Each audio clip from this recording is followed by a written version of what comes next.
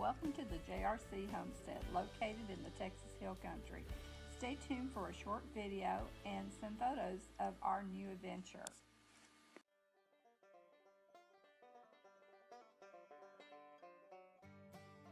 Oh, the joy of living in an RV.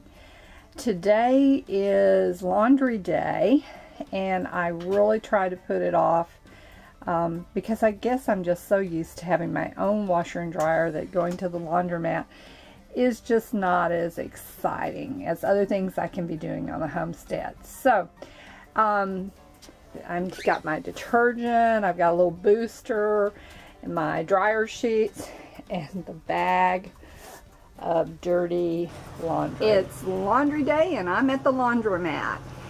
The laundromats have changed quite a bit since I've done laundry. You know, you still have your washer, your dryer, but it's just a little bit more efficient, and I'm going to show you some of the areas that I like about the laundromat that makes it easier for me to do it in one big swoop instead of washing clothes throughout the day.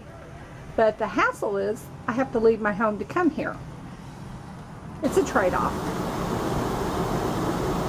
Okay, what I like about the laundromat? So I look for the positive. You get your laundry done quicker than if you're home all day doing laundry, because you can take advantage of larger machines and getting it done. You meet lots of nice people.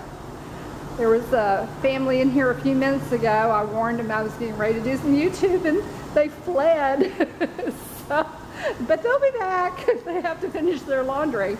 I like the idea of just getting it done and not spending all my day doing laundry.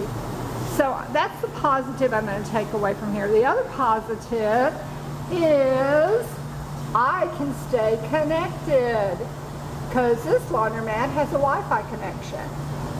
And that's a lot different than when I used to go to the laundromat when I was much younger and they had TV stuck on the wall, and I thought that was really upscale. So this laundromat's really kind of cute. They decorated it real country, because remember, we're in the country, and it gets lots of traffic from tourists that are coming through and camping in the area. So it's laundry day at the JRC.